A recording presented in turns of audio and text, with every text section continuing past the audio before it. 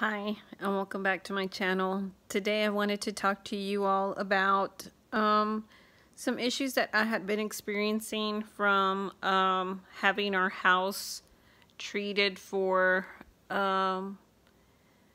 spiders and bugs like that, and just kind of what I experienced from that process. So if you're interested, just keep watching.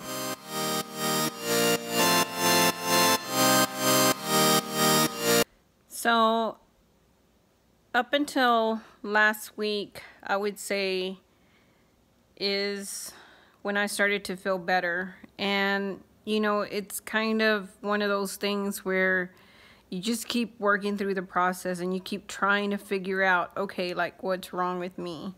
I just wanted to tell you guys what was going on in my home. So back in December, I would say, I started to get this really itchiness and rash on my stomach, and I didn't know what was going on, and finally decided to see the doctor.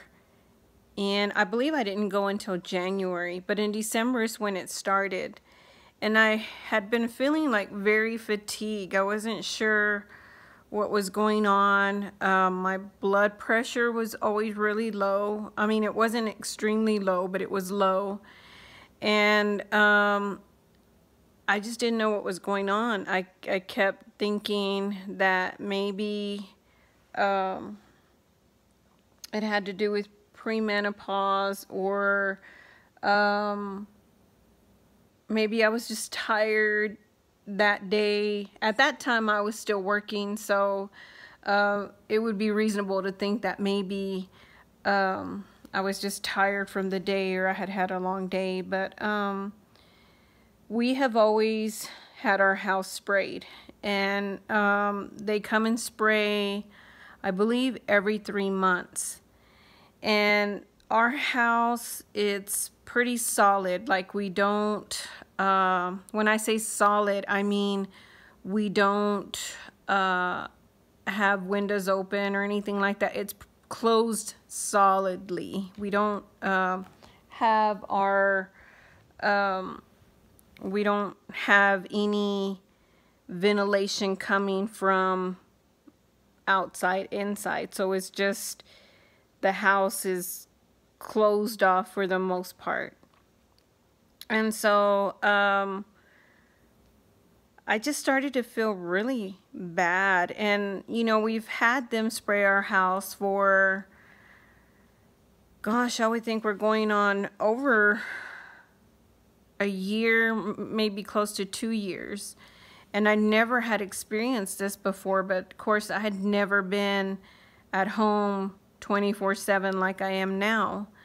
And so during the Christmas break, even though I was still working, we were able to be off during the holidays and not go back until January. So I would say starting like December 21st was when I really started staying home all day long, and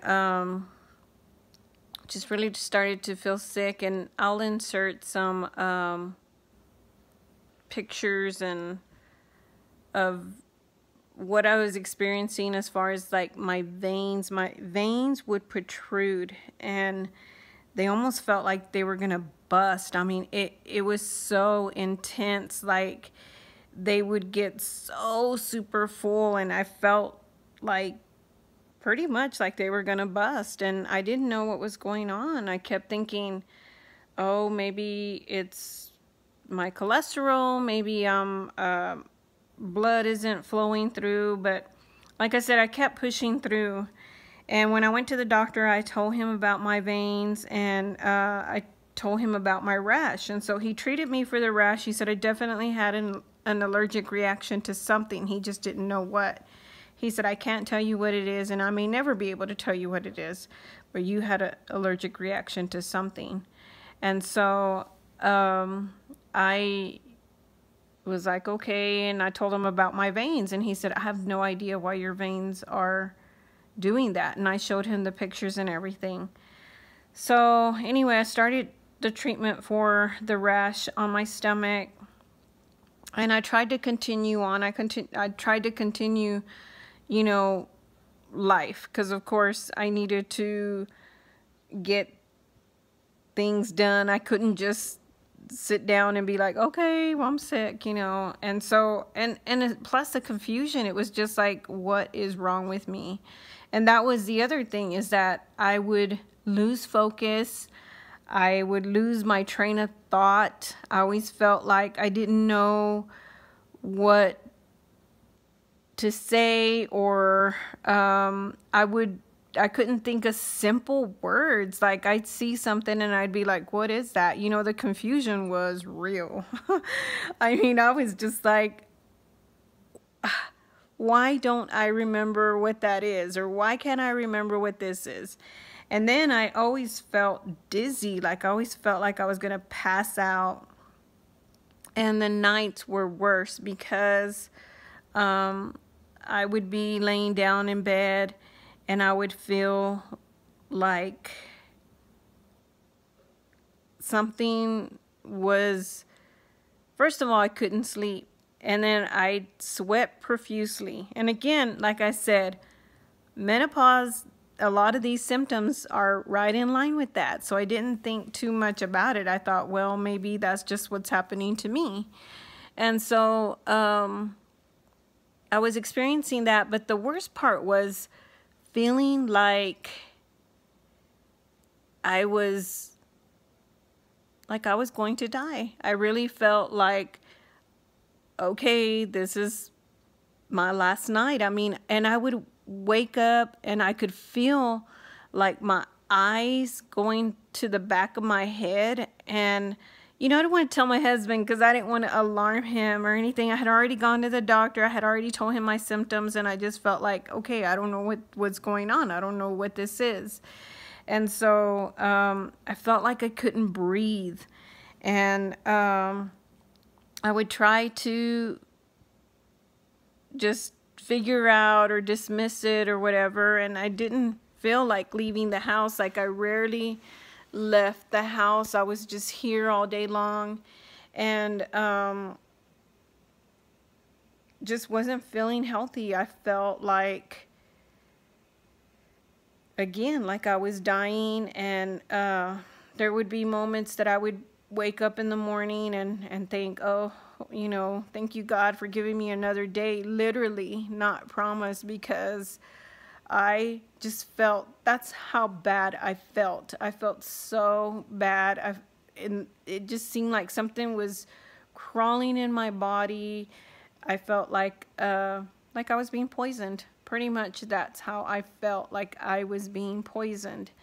And when we went to San Antonio, this is how recent that is, because that was just last week. When we went to San Antonio, I felt like better. And I thought, this is weird. Why would I sleep so well in the hotel room and not in my own bed at home? And the more I thought about it, the more I thought, this has to be the pesticide. This has to be what they've been spraying in the house. We've never ventilated the house. They have sprayed and sprayed, and even though they have sprayed for over a year, I have never been home 24/7. So I never really knew that this was happening to me until, like I said, it kept getting worse. It started out with, like I said, my veins, my blood pressure, the rash, the not being able to sleep at night, the sweats, the feeling like I was poisoned. I would just jerk out of my sleep sometimes and be like, oh my gosh, I feel like I'm dying. Literally, like I said, like I was being poisoned. And so when we were on that trip, I told my husband, it is so strange to me that I have slept so well in this hotel room than I do at home. And I really feel like we need to ventilate the house, because every time they have sprayed, we have never ventilated the house. Like, we never have like opened the windows or anything like that. And so when we got home, and it was late, we got home, I would say like at 9:30 or 10, something like that. And we opened all the windows. We opened the windows to the kitchen, to the bedroom, to the bathroom, mainly the areas that I'm in all the time, but my main concern was the bedroom. And we did that, and I'm fine again. I mean, I feel like I feel back to where I was before all of this happened. I mean, I don't feel fatigue anymore. I'm sleeping great. I just think that it's really important that if you do have your house sprayed and you're experiencing any of the symptoms that I've mentioned, you might want to ventilate your house. And we take those things for granted. We think, well, surely air is flowing through the house. I mean, it's not completely closed off, but you'd be surprised, you know, when you have a certain type of window, or, you know, you never open the doors, and especially me, like I never left the house. And so you have to be really careful with stuff like that, and know that you're ventilating your rooms, and not breathing in all of that poison. And it's designed to keep your house free from spiders and bugs and whatever, but it can also poison you. And the more I read about it, the more I realized that it could have been fatal. It could have poisoned me, and I could have died from it. And I look back now and I think, wow, you know, that's so crazy that something so simple as just opening the window could have saved me from all of this, all of these things that I was experiencing, all of these things that I was going through. And like I said, it was extreme. And the only time I felt really good was when I was out of the house. And thank God that he gave me the wisdom to put those things together and to realize that I am literally being poisoned at home because of the pesticide. And so I just wanted to put this out there and encourage you all to, like I said, if you're experiencing any of the symptoms, if, you know, you get your house sprayed regularly, that you ventilate your home, because it can poison you if you have little ones, your children, your pets, whatever. You know, just be very careful about how you are proactive in terms of getting your house sprayed and then ventilated on your own. Because if you don't, you're just sitting in a house full of poisonous toxins. And trust me, you don't want to go through what I went through and then try to figure it out, because the past few months, we're already in May, so the past 5 months, I would even say 5.5, because like I said, I was at home in December. I was literally being poisoned.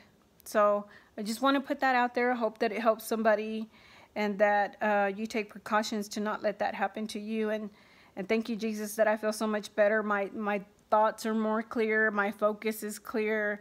I feel energetic. I feel back to normal. So I just wanted to put it out there so you guys stay safe and ventilate your homes. Thank you for watching. Bye.